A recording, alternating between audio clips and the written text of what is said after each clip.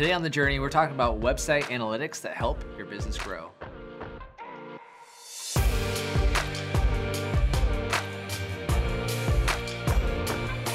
So what are website analytics and why should you care? Frankly put, they're the numbers behind your website traffic and performance. Yeah, this data tells you a ton of stuff that you can use to really help your business grow, like the devices that are on the top pages, all these different things. We're gonna kind of break down those website analytics, some tools and some things you should look at. So that's good stuff, right? A website that works means happier customers and more business for you. Yeah, and let's jump into a couple of the key terminology you'll need to know. Starting with page views. Page views is exactly what it sounds, how many times those pages have been viewed on your website. And then there's bounce rate. You can think of bounce rate as, say I go into a restaurant, I'm not really liking what I'm seeing, and I leave.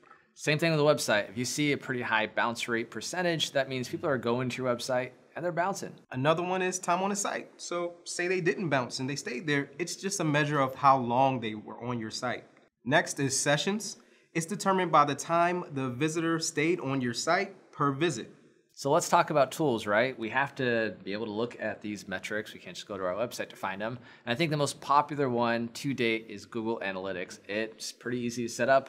They'll give you a little bit of tracking code, like in WordPress or website builders. There's usually a place to add that in, so you don't even know how to use code, but it's gonna give you all of this data, like the session time, the overall page views, what devices they're on, what pages people are looking at, how long, and a ton of other relevant information. Another one that you can look into, Hotjar. It is a free service and it actually gives you analytics, a heat map, and a feedback feature. Yeah, and I think that heat map feature is super important. So what that does, it's going to basically heat up your page wherever the mouse is most often. So if you notice on your site that people are hovering their mouse in a place that may not make sense, or maybe you don't want them to be there yet, you can kind of adjust your page content to make sure the most relevant information is where their mouse is.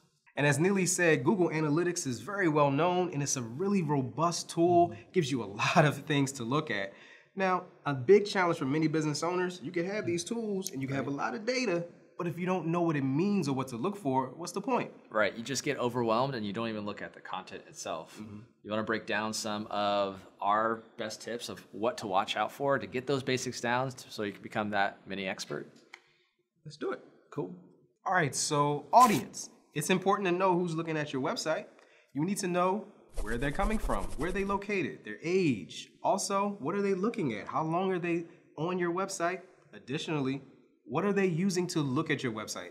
Mobile friendly? You want to know all of these different aspects of your audience. Yeah, and if you notice that a lot of your visitors are coming on a certain Android phone, you want to make sure you test your site on that Android phone so you can make sure that it looks good where most of your audience is looking at. Another cool feature of the audience portion is interests. So you can actually see the general interests of your audience. Google collects a ton of data and lumps different people into different subjects. So you can see if the target market is actually looking at your content or if it's someone you may have never thought of, but really likes what you do.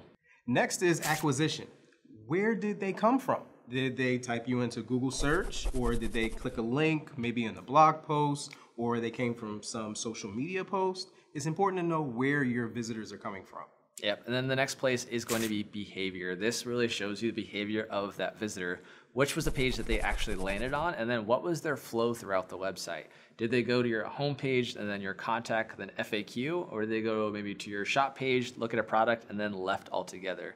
The more you understand the flow of your visitor, the better you can really adjust the content accordingly to see where are they stopping, how can I entice them to continue, and adjust from there. Next, conversions.